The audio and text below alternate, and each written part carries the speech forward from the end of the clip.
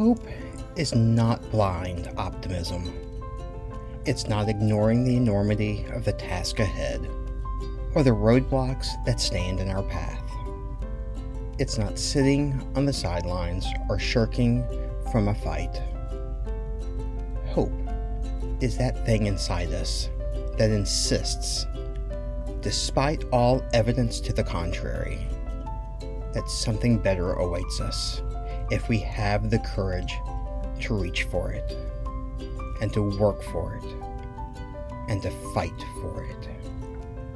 Hope is the belief that destiny will not be written for us, but by us, by the men and women who are not content to settle for the world as it is, who have the courage to remake the world as it should be.